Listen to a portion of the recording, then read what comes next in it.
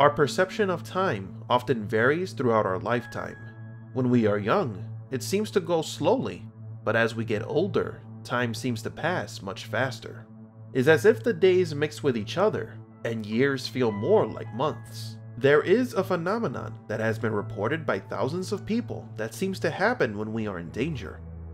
Does it feel like time has stopped right before having an accident? Today, we're going to take a look at the mystery of Tachypsychia. Imagine that you are driving and you pass a red light. You then realize that there's another car on a collision course with you.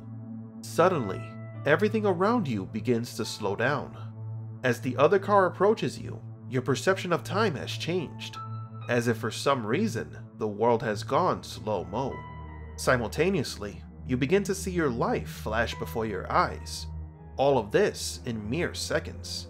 Until it finally happens. The cars collide, and then time goes back to normal.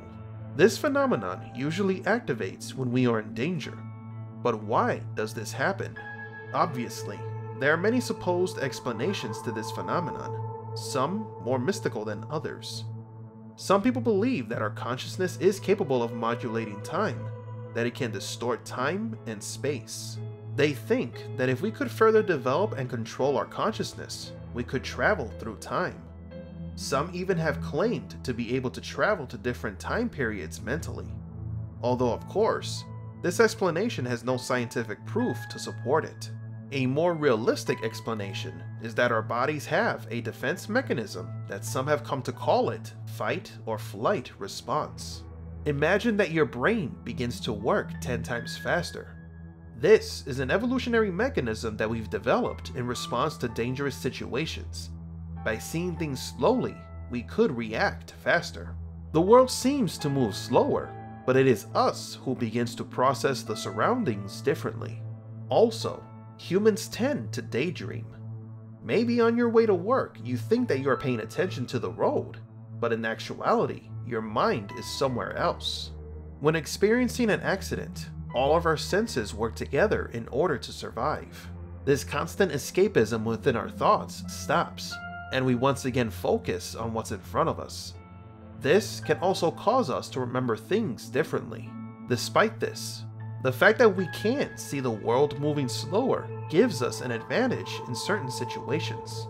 However, we cannot maintain this perception for too long because our brains are not meant to function this way. Many people claim that after going through a traumatic event where they see everything in slow motion has caused them exhaustion, as in the energy used during this fight or flight response is more than what the brain can handle. Tell me what you think about Tachypsychia. Have you ever gone through a traumatic moment in which you have seen everything move in slow motion or have stopped completely?